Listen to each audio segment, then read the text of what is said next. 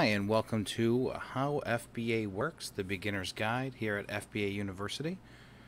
In today's session, we will be covering an overview on FBA, what it is, what it means, and how it works, the FBA program benefits, and the cost of using Amazon's FBA.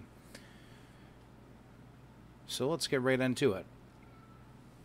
An overview of FBA. So FBA, as most of you know, stands for Fulfillment by Amazon.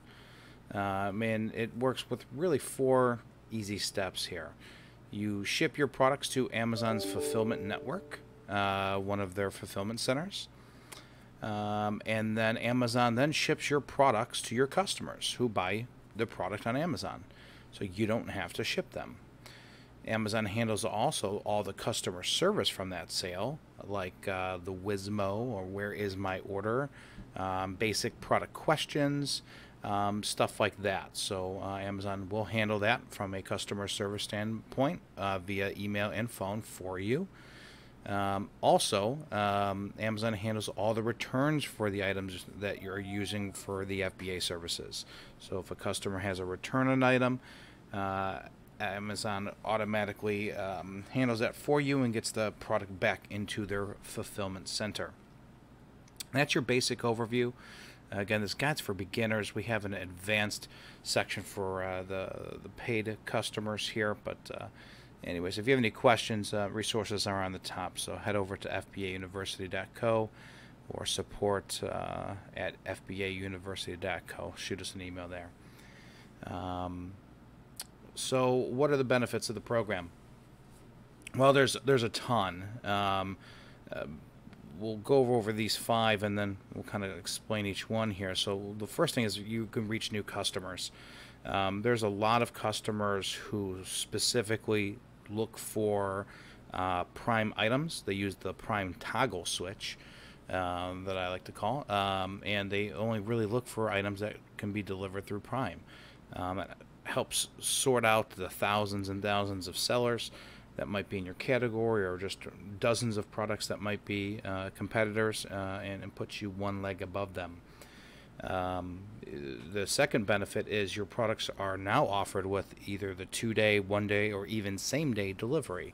And by the way, you don't have to pay anything extra for that to happen. Amazon handles those costs. So your products are now available nationwide for the 2-day, 1-day, and even same-day delivery. A third, which most people like, is it boosts sales. This is absolutely true.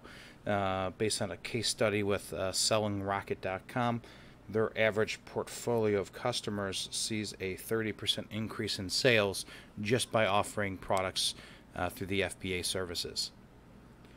4, it frees up your time as a business owner, especially for the entrepreneur, 1 or 2 person businesses.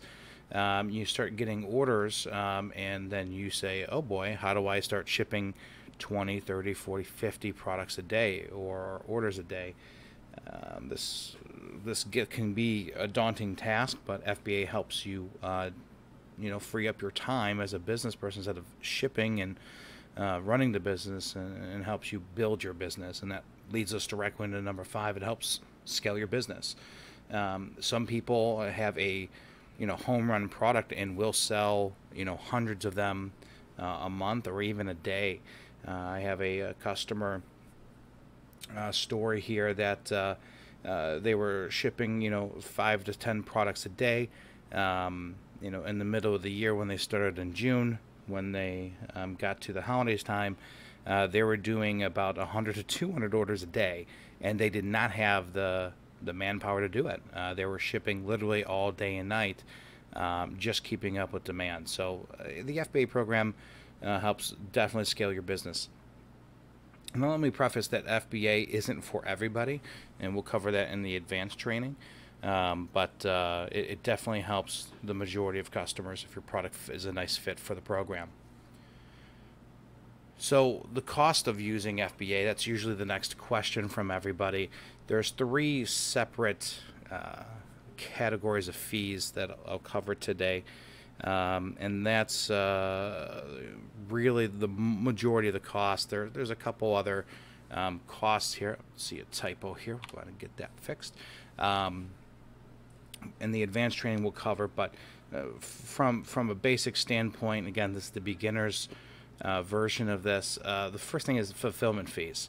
Fulfillment fees are the order handling, the pick and pack, and the weight handling of the product. So let's say you sell a book. Amazon charges a order handling fee for shipping that order, a pick and pack fee per unit, and a weight handling per pound.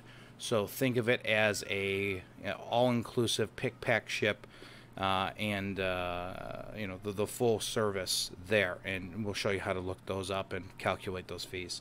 The second one, and a lot of people don't take into consideration this fee, and that's just how a lot of FBA sellers lose money. That's inventory storage fees. This is a fee that Amazon charges monthly based on the dimensional volume of your products. Basically, how much warehouse space are you taking up with your product? That's going to cover your inventory storage fees. There's also another one, a long-term storage fee, and this is for products that sit in the warehouse long-term or after 90 days. It's just sitting there, excess inventory. You might have had a product that you thought was selling, and a competitor came in and undercut you, or whatever the case may be. You want to be careful not to send all your inventory. It's a very, very delicate situation there, because you can get dinged with lots of fees and go from making money to losing money very quickly. The third set of costs using FBA would be the optional services that Amazon offers. And we'll cover these in detail, but in a later segment. But they're broken into prep services. So do they need some kind of special prep? Inventory placement, and inventory placement is going to cover shipping to multiple warehouses versus just one. And we'll cover that in detail. And then removing and disposing of inventory. So if you have a customer return that's no good, if you want to take those out of the warehouse and move them back to your facility, if you have product that is, I don't know, let's say expired, if you're in the supplements or food side of items, Amazon will dispose of that inventory for you. That covers the majority of those pieces there. So let's take a live look at the FBA fees and where you can calculate them. The first step is, if you have a Seller Central account already, you're going to want to head it over to your inventory, manage FBA inventory tab. You can see in this account we have 3 books in our FBA section, the inventory Amazon fulfills. If you look over to the right, you'll see a fee preview. It includes your referral costs and cost to sell in that category, but you'll notice that there's a separate FBA fee. So $4.76 FBA fee for this specific item, $4.76. All these books cost $4.76 or $4.76 to use the FBA service. So make sure you take that into consideration when making your selling price, and if FBA is a good fit for you. The other way to look it up is by using the FBA revenue calculator. This is directly on Amazon's Seller Central site. So you can Google FBA calculator. It should be the first link that pops up. You're going to go ahead and put in a UPC, ISBN, or equivalent in that box. Go ahead and click, and then you'll see the product come up. If you go straight down here, don't worry about putting these in right now.